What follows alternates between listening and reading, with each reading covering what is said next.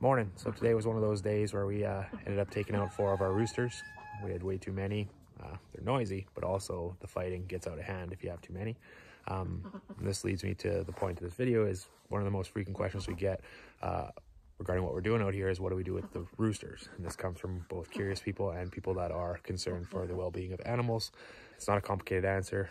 When we control the population like I did today, a lot of the carcasses end up going to soup for us, but a lot of the meat we end up turning into dog food because there's not a lot there, and it's a good treat for them, and we're trying to eat better and we're trying to feed them better. We also freeze dry it and turn it into treats, so everything gets used. I don't see feeding any differently than feeding ourselves. They should eat good too.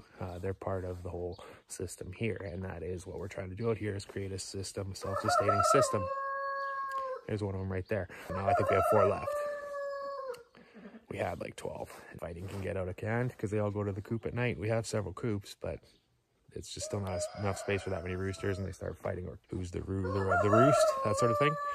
And it gets quite vicious, and it's not easy on the hens. They stop laying as much when they're under stress. So we are controlling that. So there's your answer. A little long-winded, but they all serve a purpose.